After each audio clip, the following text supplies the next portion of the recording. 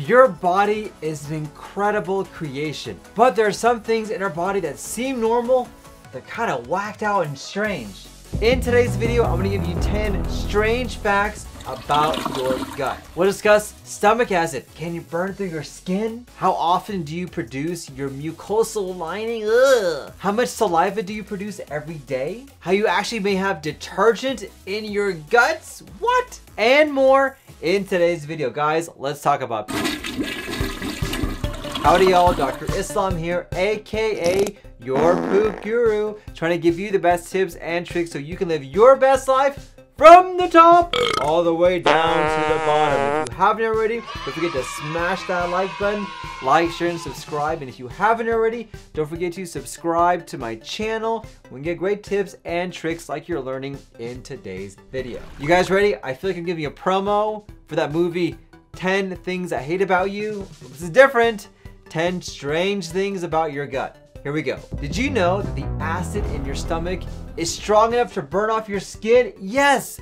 But the question then becomes, why aren't you eating a hole inside? Well, luckily, your body has a protective mucosal layer that keeps it protected, but it keeps it safe and in a contained area. Strange fact number 2. I feel like I'm in the Twilight Zone, I guess. Strange fact number 2. Did you know that your stomach lining gets reproduced every 2 weeks? Yes, it does. You get new lining all the time. And this lining helps to regenerate what's going on inside your body and gets rid of some of the old cells that you don't need anymore. And because of how strong that acid is, you have to keep on producing new cells so you don't just have these old cells that are just burning away. So if you lose that protective lining, this is why you can develop ulcers. So medications like NSAIDs or an infection called H. pylori can actually cause you to reduce that protective lining. That's why when you take these medications or get infected, you may have ulcers or irritation inside your stomach. Strange fact number 3. This is me doing hands. Your gut is a crowded place. It is home to tens of millions of billions of microorganisms all talking to each other, saying, "What's up, players? What's going on? How you doing? I'm doing great.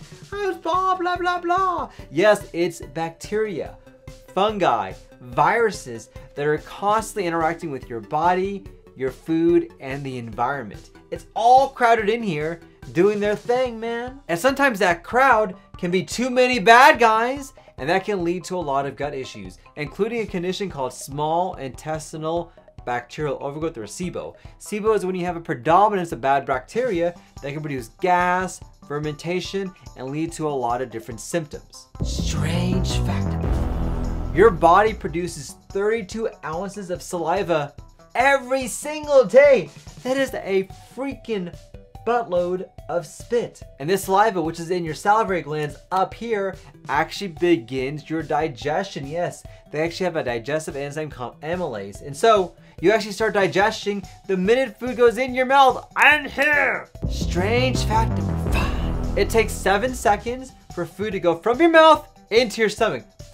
7 seconds, that's it. And that movement is called peristalsis. It helps to move things through from here down to here. Now, if that peristalsis gets impaired or doesn't work, you can have trouble swallowing, food can get stuck, and it could lead to an emergency in which we actually have to push food down. Fun fact number 6, your small intestine can stretch out to 23 feet. Yes, 23 feet is stuck right in here. Now, the main function of the small intestine is to absorb nutrients, get all that stuff out so your body can use that for energy and use it to help build up what's going on inside your gut. And this is why if you have an absorption problem, it typically is located in the small intestine. Fun fact number 7. You actually have a detergent in your gut. Say what? But yes, you do. Bile acids are actually the detergents in your body, and they're actually produced in the liver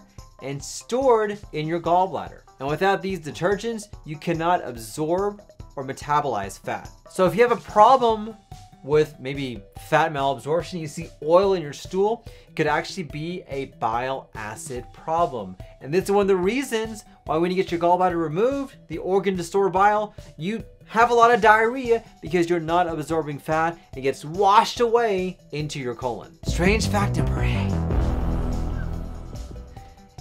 If you eat too much, you may want to lay on your left-hand side. Now, did you ever notice that actually becomes a solution if you have gut issues and you're sleeping? The reason you can do that is because that angle helps keep that valve closed between your esophagus and stomach to prevent acid from coming up and to prevent indigestion. Strange fact number 9, your stomach can stretch. This is why people can maybe eat more than what they think, and this is actually how it works when it comes to these hot dog eating contests. In fact, it can stretch so much, you can actually hold 4 pounds of food at one time. And strange fact number 10, you have over 100 species of bacteria inside your body. Now, the best way to increase not only the number of bacteria, but the diversity is to have as many plants as you can. And what we have found is that when you restrict your diet to mainly an animal-based diet, or you don't have a lot of vegetables, you decrease the diversity inside your gut, which can manifest in a lot of inflammation, autoimmune diseases, and gut issues. All right, bonus fact here, since you waited till the end. Did you know that platypuses don't have a stomach? Yeah, okay, I know. It has nothing to do with your stomach or anything else, or with your health, but you know, I thought I'd throw that fun fact in here because you stayed till the end. See, I'm always looking out for you guys. Don't worry, I got you guys. So here's my call to action to you. I want you to show love for your gut. Be thankful for it. Maybe have some water to drink instead of having that Coke. Incorporate more probiotic foods and prebiotic foods. Have some yogurt with some live bacteria. Give your gut a hug because of all the things it does for you. And if you love it, it will love you back. All right, guys, I want to thank you for watching. If you haven't already, don't forget to smash that like button, like, share, and subscribe. And if you haven't already, don't forget to subscribe to my channel. I'm going to give you great tips and tricks like you're learning in today's video. I want to thank you for watching. Don't forget, let's talk about poop. Thanks, everybody.